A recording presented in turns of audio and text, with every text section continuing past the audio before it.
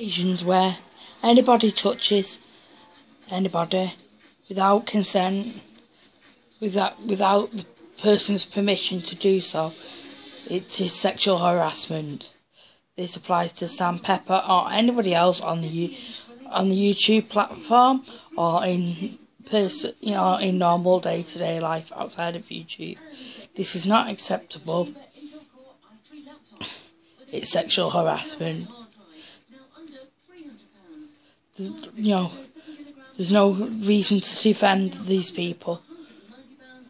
At the end of the day, the sexual predators, anybody that does this kind of thing, if they can touch somebody without consent, as in just pinch somebody's bum, touch them on the boobs, groping a woman, touching a man on the ass, touching a man's penis, anything like that, if you can just do something like that, what else are these people capable of? They could be capable of anything.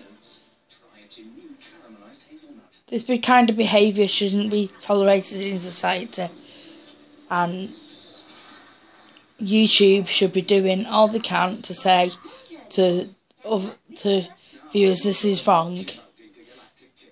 And if you feel like you've been violated, speak out. These people that are doing these kind of things,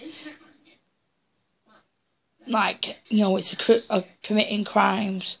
You need to report it so that nobody else has to suffer like you might have done.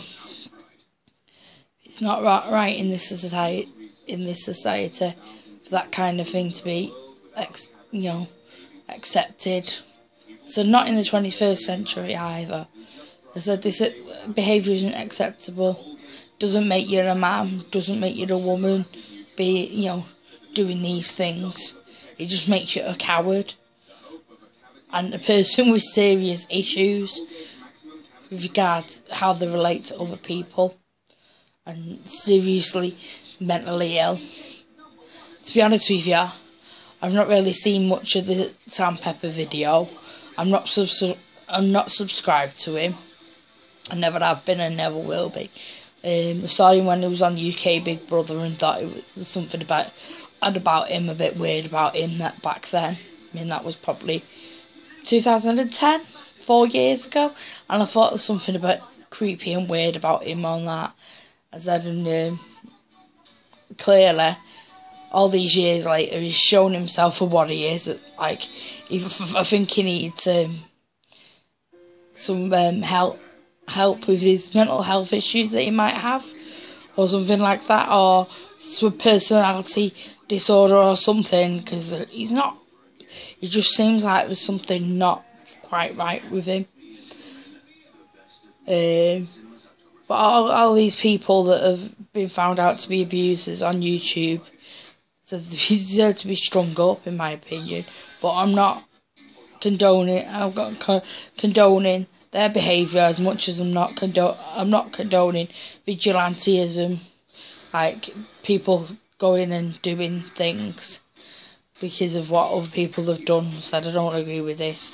Oh, such and such a body should die because they do this. Such and such a body die to do that, because, especially on social media and all, it can cause a lot of trouble and basically. So but these people that do these kinds of things deserve to be punished by the law. Nothing else. I mean, if YouTube suspends these people's accounts if they're engaging in inappropriate conduct with not necessarily with their fans that might be underage, or other YouTube creators said, sexual harassment of any kind, whether it be man on man, man on woman, woman on man, woman on woman, it's not tolerated. Any kind of sexual harassment. If somebody feel just because somebody doesn't say no doesn't mean they want it to happen. You know, people, you need to look at the body language of the person. Does this person look a bit uncomfortable about what's being done to them? Yeah.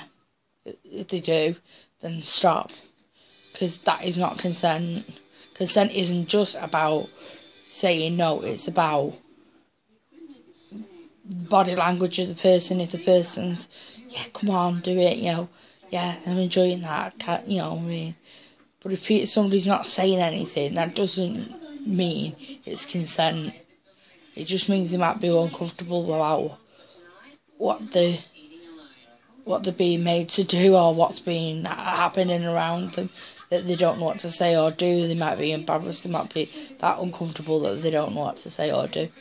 But unless you have clear consent, unless you're saying, right, this is what I want to happen, I don't want this to happen, you know, unless it's a clear plan of what's going to be happening, then it's not consent.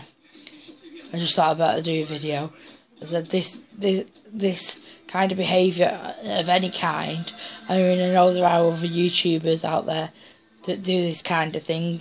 You know, I think YouTube should take their videos down, even if they don't have as many subscribers as Sam Pepper.